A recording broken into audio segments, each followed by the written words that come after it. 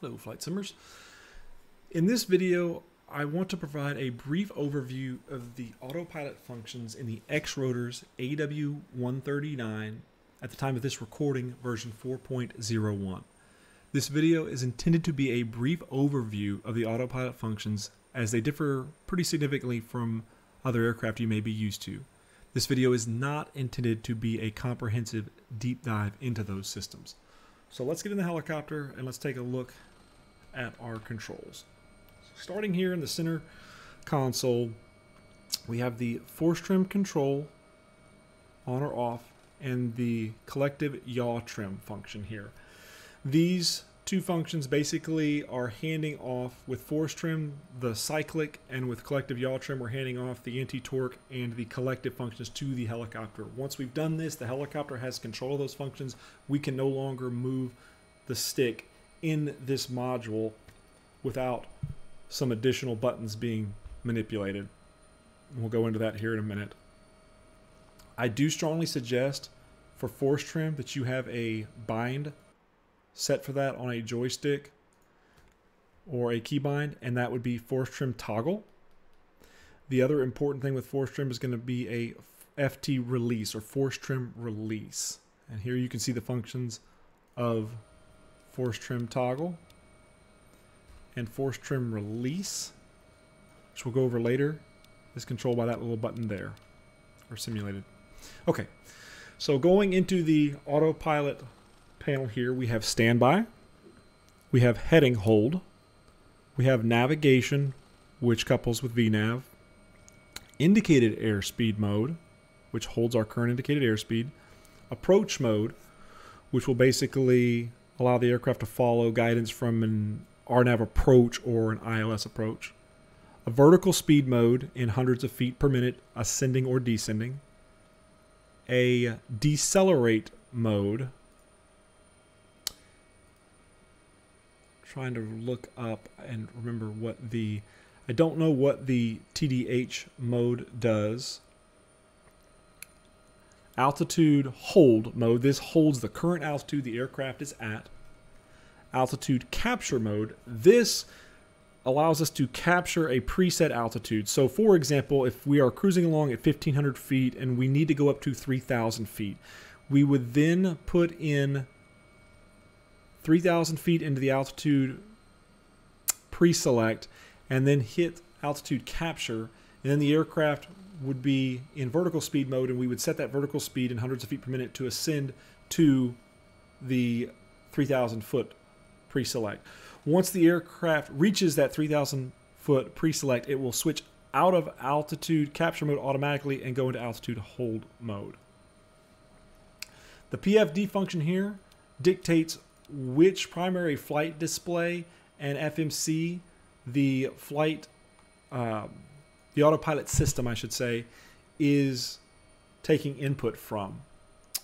This is the radar height hold button, and this is the hover button, which allows the aircraft to autopilot to hold the aircraft in a hover if some conditions are met, which basically you have to have the aircraft very stable before the hover will work. You can't have very much at all forward or rear, left or right movement, or any ascending or descending movement with a helicopter.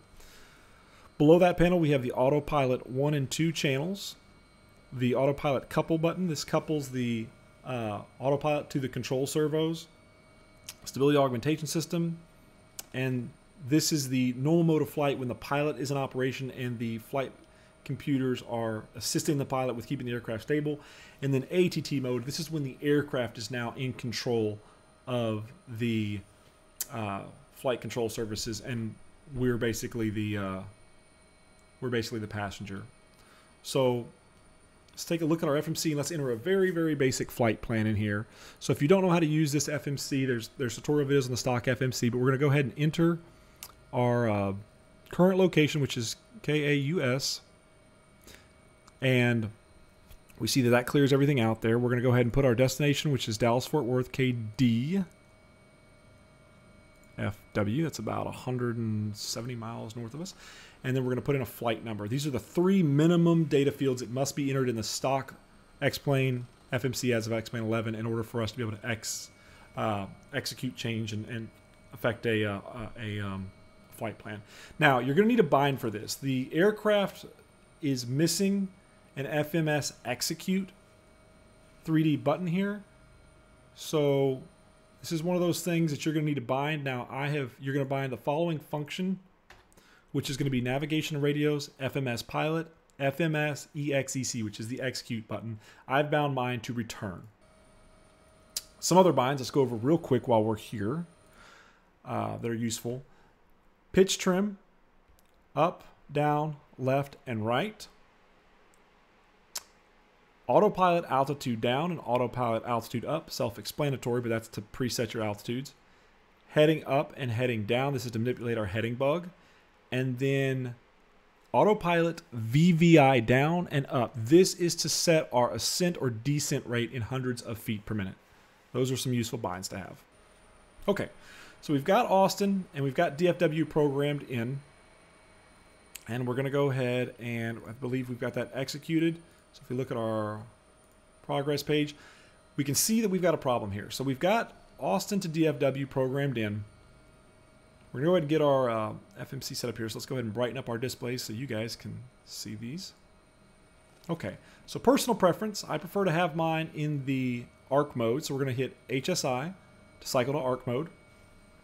Now, currently, the aircraft is getting its data from FMS2, but normally when you start an aircraft, it's going to be getting its data from the nav radio 1. If we cycle to nav again, we're going to get nav radio 2, as you can see.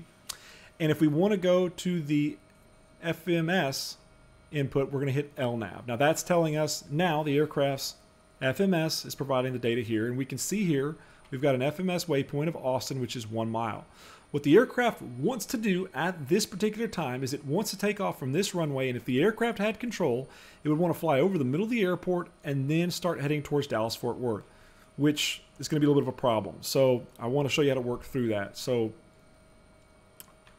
let's go ahead and, we're going to disable the B-Betty system here so she's not yelling at us when we retract the landing gear a little bit low.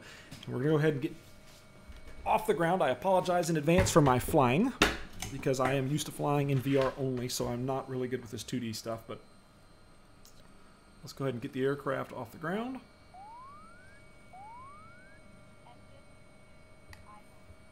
Oopsie.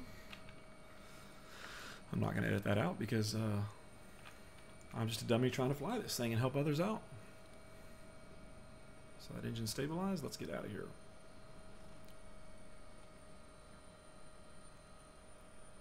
All right, so off we go northbound to Austin. So the first thing that we're going to do is we are going to go ahead and get the aircraft trimmed with a beep trim function or the basic trim functions. We don't want to use the force trim functions, at least in my opinion, because those are very broad adjustments. The beep trim is much finer.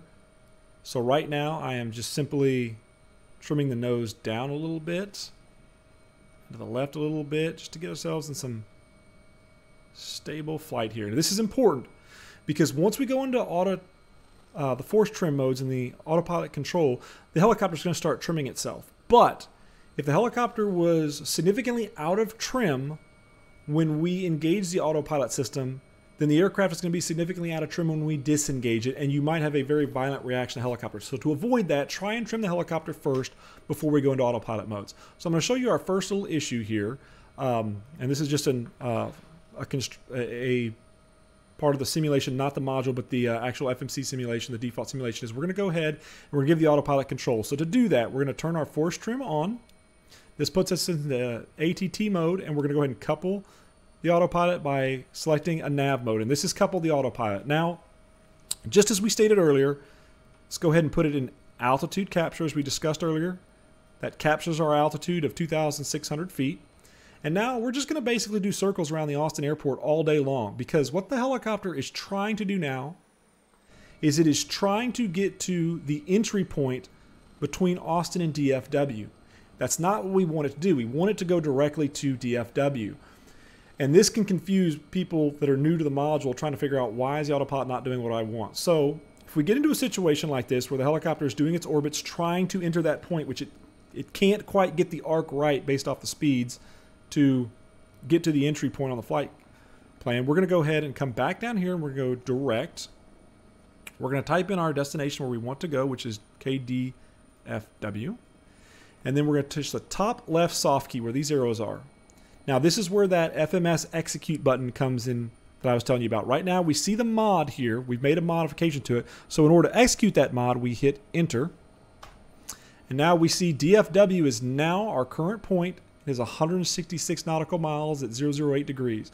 So now the helicopter should turn and continue to turn. We're heading east now. It should turn north, and we should acquire that magenta line and continue on to our destination. Apologize for that.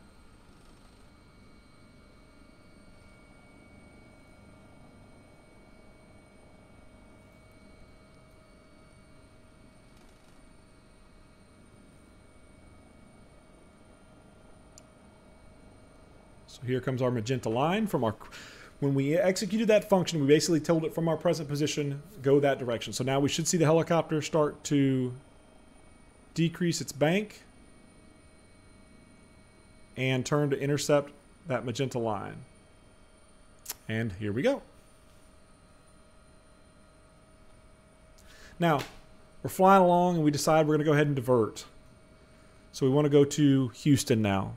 Same thing. We go to our direct to page. We're actually already there. So we're going to type in, okay, we're going to go to Houston Hobby. It's not really a divert because that's a long way off, but we put that in. Boom. And now Houston Hobby is selected. We are currently 164 miles from that. We have the mod button indicating the FMC is waiting for input. We hit that FMS Execute button or FMC Execute button, and boom. Now the helicopter's changed course. And it's going to head towards Houston Hobby. Now let's go ahead and go over some other functions here. You can see I'm manipulating that heading bug right now. The physical controls are over here, altitude select and heading select. We're going to go over some of the other altitude functions. So the helicopter is going to try and go east towards Houston. We're going to stop that. We're going to go northeast towards Memphis. So we're going to come over here, and current bug in 4.0.1 is when we hit the heading button, it's going to start following the heading mode, but these two are not going to extinguish, and the heading mode is not going to illuminate. So we've clicked that, and now we can see the helicopter has stopped its turn towards Houston, and now we're turning towards Memphis. We're heading that northeast direction. But the lights don't correspond. I'm sure this is something that X-Rotors will fix quickly. He's always good about those things. If this bugs you, what you can do, and if this confuses you, is just click on your nav modes to extinguish them, and then re-click heading mode. And now we can see heading mode illuminated here. Now, let's go over a couple of the other functions here. We went over the altitude capture mode. Now let's go over, or the altitude hold. Now let's go over altitude capture. So we're cruising at 2,060 feet. Let's say we want to go up to 2,200 feet. So we've used the autopilot altitude up to select 2,200 feet here with the corresponding button here. And now we're going to go to Alta, and we're going to use that VVI bind. So right now, it's telling us we want to capture 2,200. We're at 2,100, so now we're going to go ahead and VVI up, and we're going to continue up at 200 feet per minute until we get to that altitude. If we just hit vertical speed and we didn't hit the altitude capture button, then it would just continue to ascend until the helicopter could not ascend anymore. As you can see, as we approach our captured altitude, we're going to go ahead and increase that to 400 feet per minute. The autopilot automatically switches to altitude hold as soon as it reaches that altitude. Same thing on a descent. If we want to go back down to 2,100 feet, we can come over here and click Alta. Vertical speed is automatically engaged. It's set the vertical speed to the last one we had, which is 100. We don't want that. We want to descend, so we do 200 feet per minute. Let's go to 400 feet per minute. And down we go. And this will switch to altitude capture as we get there. Let's go over a couple other functions of the autopilot, or how you can manipulate the autopilot system for new pilots. So right now we're in altitude hold mode.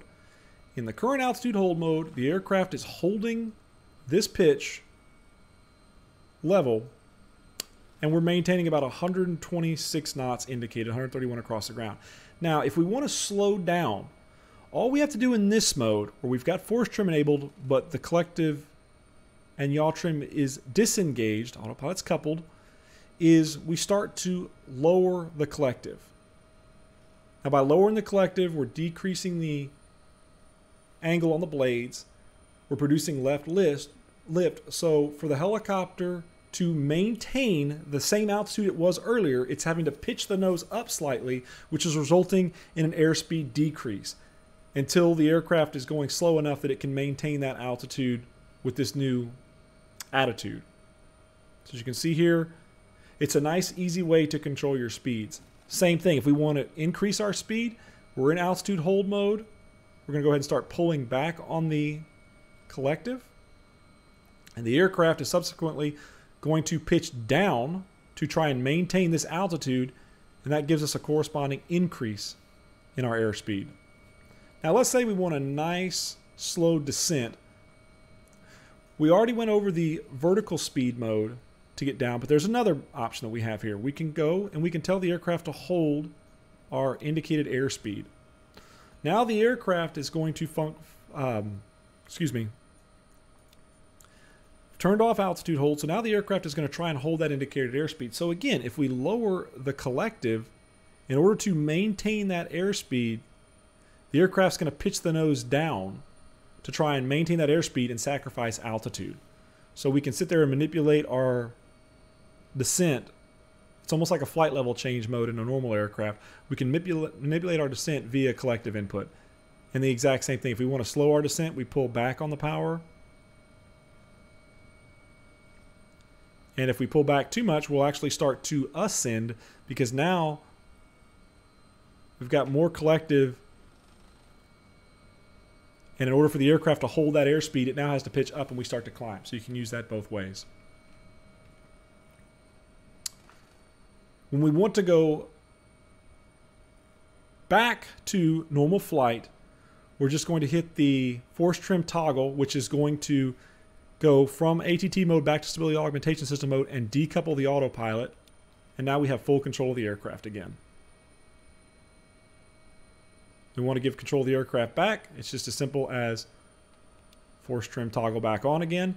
And then we need to verify that right now we've got the force trim on, but the autopilot is not coupled. ATT mode is engaged, so we couple the autopilot, and now the autopilot has control again.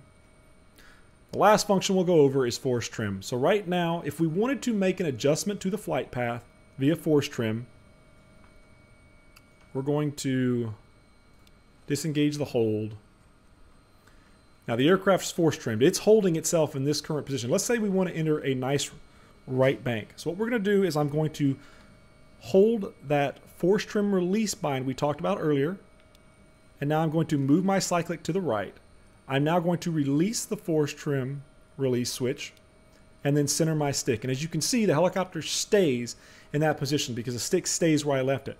Now, when I hit the force trim release again, the virtual cyclic is going to quickly snap to the position of the physical cyclic, as you can see there. And now, if I want to pull back while holding and depressing the force trim release, I can then release the force trim release, and now we are ascending. And it stays exactly where we left it.